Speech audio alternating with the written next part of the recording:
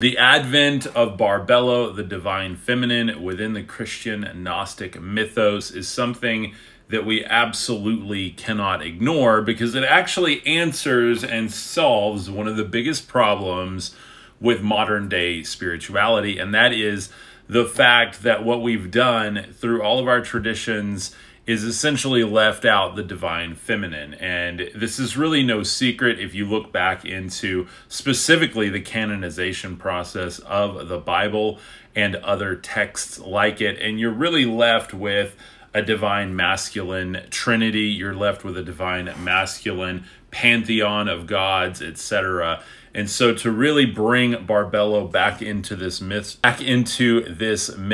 is very, very important in my humble opinion, because it literally completes spirituality for us and actually solves that problem in a way that not only works mentally, physically, spiritually for us as a whole as we practice these and other hidden mysteries. Now, Barbelo, fantastic character here, being literally birthed by the father and essentially appearing because the father peers into a pool, falls in love with his own image, and there is born Barbelo. In the next part, I'm going to read the actual scripture.